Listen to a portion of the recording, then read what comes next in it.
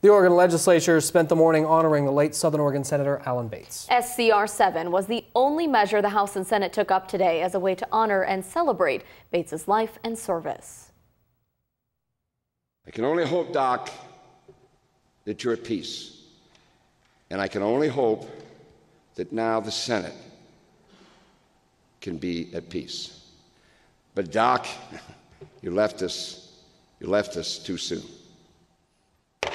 A day before what would have been Senator Alan Bates's 72nd birthday, his legislative colleagues and friends got the opportunity to remember the man they refer to as Doc. The man had a heart of gold. I miss him.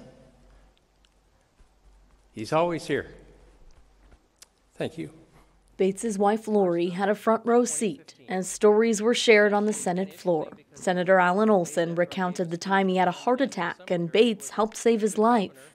He looked at me and he says, "You're having a heart attack."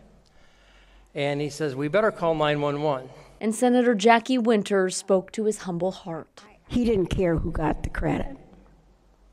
He just cared that we got the job done. We spoke to his wife Lori and daughter Krista after the Senate hearing. I thought it was amazing. Both say they were deeply moved by the display. This was, for me, phenomenal to have the opportunity to come and to see this part of his life, which I know he cherished. The stories were all very similar, how he was just always there. Always, a sentiment echoed in closing remarks. The Doc will never leave us. The Doc will always be here because he's the Doc. Senator Bates died August 5th, 2016 after suffering an apparent medical issue while fishing.